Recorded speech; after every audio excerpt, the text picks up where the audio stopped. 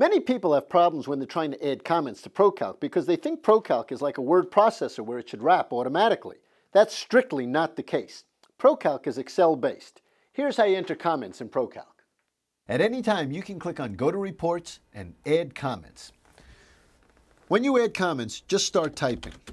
This is a great deal. However, if you do not sign the lease by, and as you get closer to the black line, you need to watch what you're doing because anything that goes past that black line will not print. So when you get close, just press enter and you'll move down to the next line and you can keep typing the comment. By today, you run the risk of losing the space.